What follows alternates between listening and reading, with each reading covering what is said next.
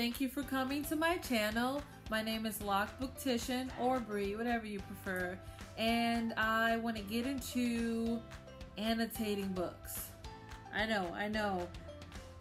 What the hell am I thinking? This is what I'm thinking. If I'm gonna spend money, if I'm gonna spend money on books, if my friends are gonna spend money on gifting me books, then I own those books.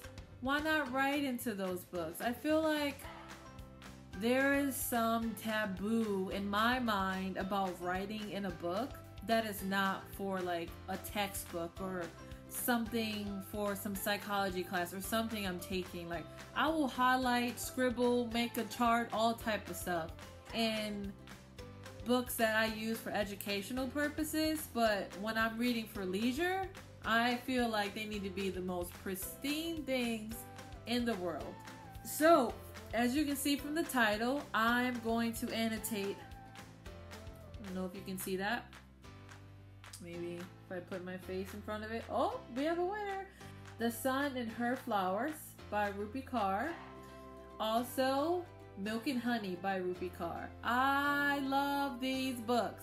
I got both of these books while living in Ukraine, and I got them by my beautiful friend Leah sent them to me, and I did not write in them, but I was like, whoo, take me to the ball game. Reading Milk and Honey, I read that first, of course, it came out first, and going through the book and being like the loving, the breaking, the healing. It's the way she sectioned off Milk and Honey. I was like, wow.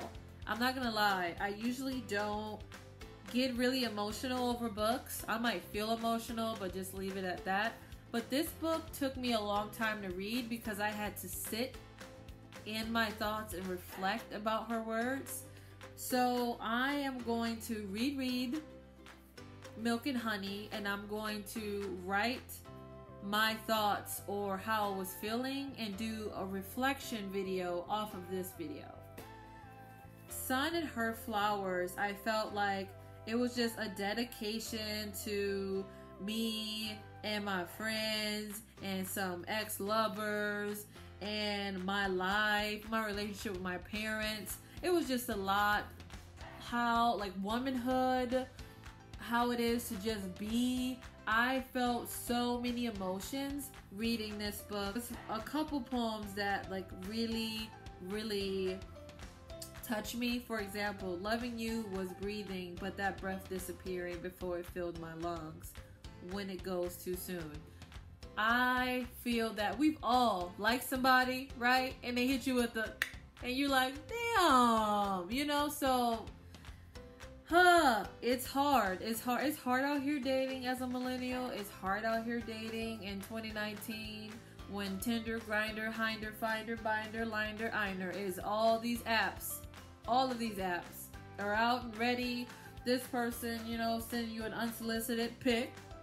This person sending you an unsolicited pic. And you're like, I really didn't ask for this.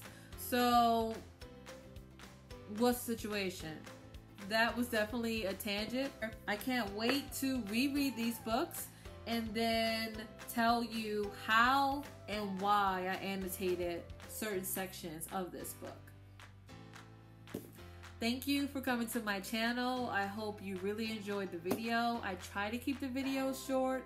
Sometimes I'm just like all over the place. But whatever. I'm gonna live my best life. You're gonna live your best life. It's gonna be fine. However, please don't forget to hit that, I think it's a notification. And don't forget to subscribe. And don't forget to tell your friends. And just share it or talk about it. Thank you for taking time out of your day to watch my short video. Have a wonderful afternoon, and thank you for tuning in. Goodbye.